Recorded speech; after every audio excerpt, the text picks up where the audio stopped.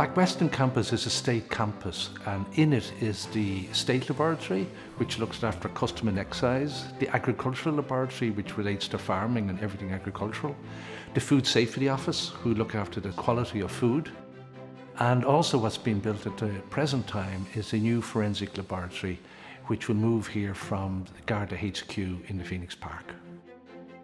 The premises that we took on it, which were the key elements, that it was to be ecological, that it was to be human-centred, that it was to be pleasant but also functional, and also having the same team involved throughout, was key to it.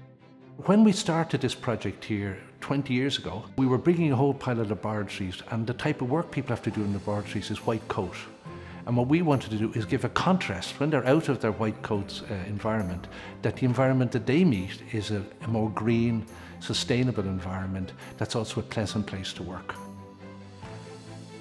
There was a stream that flowed through here from Adamstown that eventually makes its way a kilometre down the road into the River Liffey. We were conscious that that constantly flooded every year. We developed a number of what they call attenuation ponds, which is where you allow a certain level of water, and in flood times it can take another quantum on top of that. And so when you have that built in, you slow down the flood problem. In 2010, the water got up to the highest level, but we were still able to manage it. So it raised up one level, up 2 levels, and we can tell by looking at the contour where it is, how much water we're holding. We can let out that in different levels down through a pipe that runs under the road down to the River Liffey. So when people look here, they often think the pond is ornamental. That's only one aspect. It cleans the water, it provides flooding defence, and it has biodiversity and flora and fauna benefits.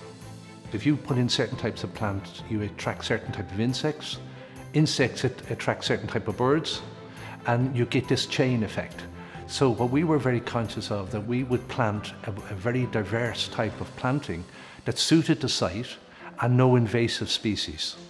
And that's what we tried to do here. We brought a number of different ideas that are flexible and yet allow a change. So for instance, no soil was taken off site to landfill.